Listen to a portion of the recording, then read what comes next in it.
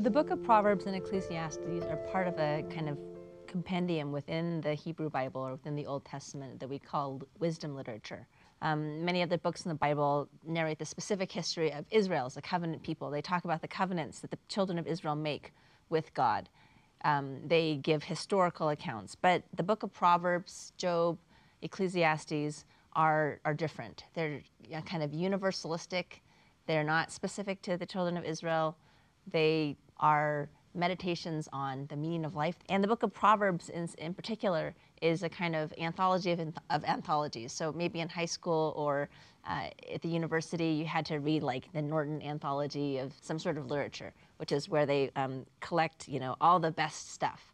Well, Proverbs is like, it's like 6 anthologies in one. So it's like an anthology of anthologies and just kind of collections of all the wise stuff that people have said from over centuries and even millennia and gathered it together.